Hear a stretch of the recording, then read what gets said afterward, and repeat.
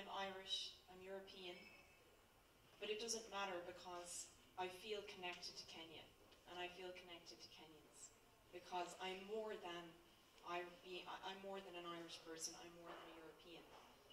And when I moved here 2 years ago, I was taught what we all inherently know, which is how to connect to a divine source of power. You can call it God, you can call it Allah, you can call it Krishna. I call it source, divine source.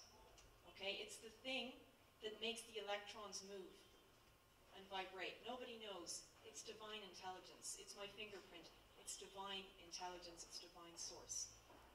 And when I tap into that source, I feel at ease in the world. I feel I'm in a sense of flow, that my path unfolds before me, and I stop resisting what is, and I feel joy. And I don't feel that all of the time, because I'm human, but when I write to God, which I started doing 3 days ago, I felt it immediately, because I cannot lie to divine intelligence, because I am divine intelligence and I can't lie to myself.